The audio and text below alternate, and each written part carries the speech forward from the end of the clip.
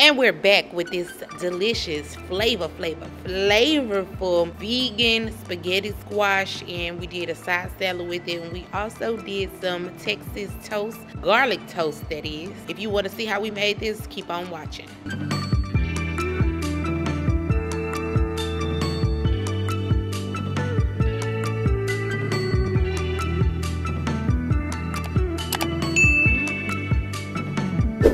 First things first, we want to put some plant butter in a bowl and melt it down. Once it's melted, we're going to add some black salt and some pink Himalayan salt and give that a good mix. And go ahead and set that aside because we're going to go ahead and start on our spaghetti squash. So I got 2 of them because we are cutting them in half today.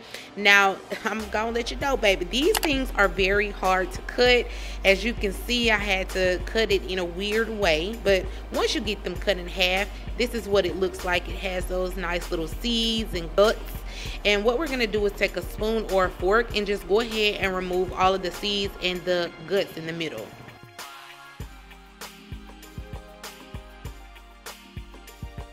Once you have all of that removed, this is what the spaghetti squash looks like, but just make sure that you have all of those seeds out. So next we're going to take that butter and salt and pepper mixture that we had and just paste those on to the spaghetti squash. Now spaghetti squash itself does not have a taste. It soaks up whatever taste you put on. Because these are serving as our noodles, we want our noodles to have a nice buttery salt and pepper taste. Now you can do this with olive oil, but I chose to do it with plant butter.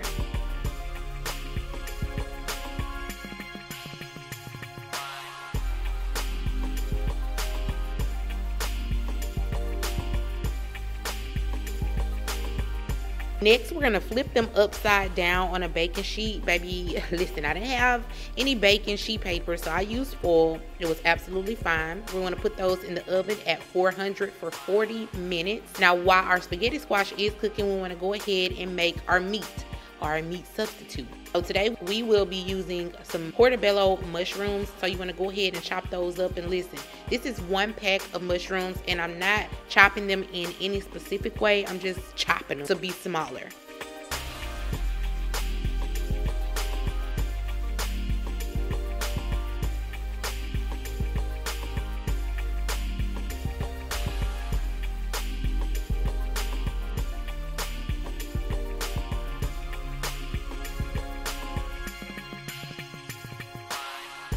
To a skillet, we're going to add some plant butter, bell pepper, and onion, and also some garlic, and give that a good mix and let it simmer down. Now once it does simmer down, we're going to go ahead and add in our chopped mushrooms.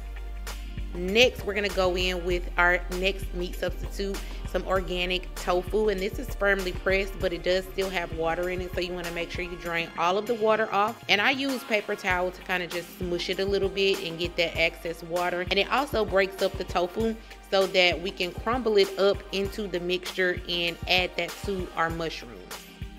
Of course, you can crumble that tofu as small or as large, how you like it, but I like to do mine really small so it kind of mimics the ground beef. So I'm just rubbing it in between my hands. After I get it crumbled up, we're gonna go ahead and season it. So I'm using some basil, oregano, garlic powder, onion powder, and black pepper. Are you a sugar baby? Do you add sugar to your spaghetti? Well, I do. So since I didn't have any sugar, girl, I used some agave, just a little tap. And listen, it made all the difference in the world.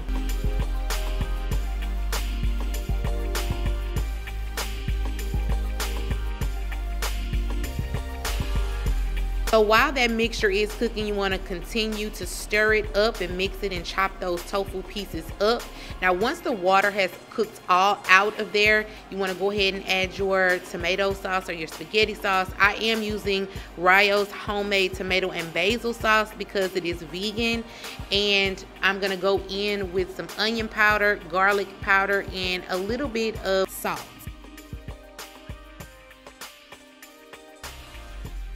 That's mixed in, I'm gonna go in with some Boursin dairy-free garlic and herb cheese spread. Listen, oh my god, this stuff is so amazing. Okay, and like I said, it is dairy-free. So then we're gonna go in with our cheeses. I am using 2 different cheeses. Mix the cheese in and melt it down into that mixture.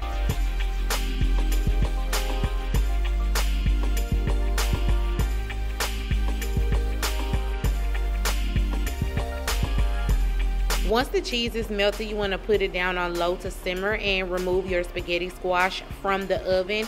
Go ahead and flip them right side up because we're going to go ahead and fork the noodles or the spaghetti squash out.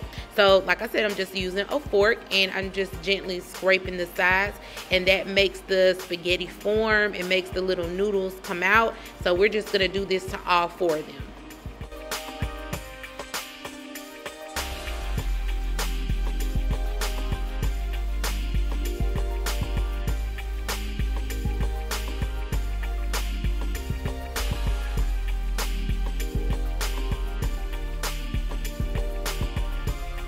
Next, I'm going to go in and add another scoop of that Boursin in each little spaghetti squash bowl and mix it in well so that our little noodles will have a garlicky good taste. Next, we're going to take our meat mixture and go ahead and put a scoop into each of the spaghetti squash bowls and spread them out. We want to make sure that that meat is covering from wall to wall on that spaghetti bowl, okay?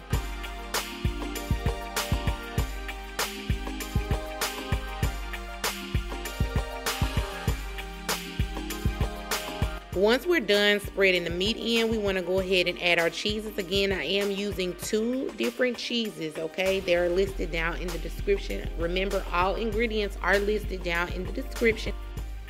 Now we're going to take that fork and just go ahead and mix in the cheese with the meat mixture. I know it's not meat, y'all, but y'all know what I mean, okay? It's giving meat, okay? And our spaghetti squash noodles, and just mix it in very, very well so that we can get some of that sauce and cheese on the noodles. Now, of course, there is more spaghetti squash around the edges, so the more that you scratch with your fork, the more noodles that you'll have to come up.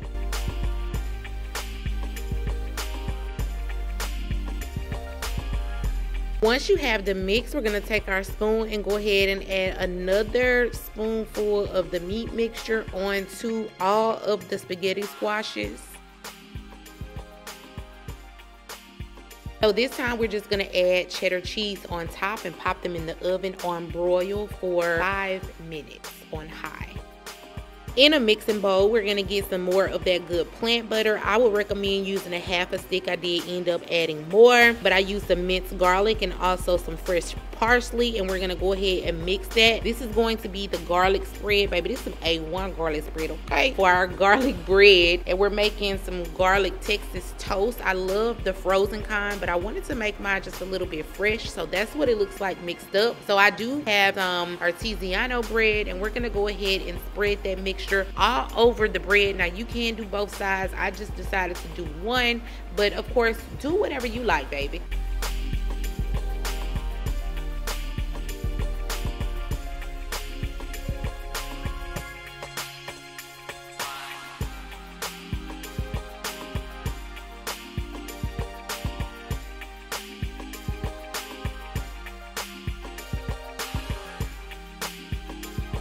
Alright, then we're going to pop them on a baking sheet. I'll use some foil. After they are half done, we want to go ahead and remove them from the oven and add some cheese. That's optional. And I am going to make me a side salad as well. And I'm just going to chop up some tomatoes, kale, and cucumber.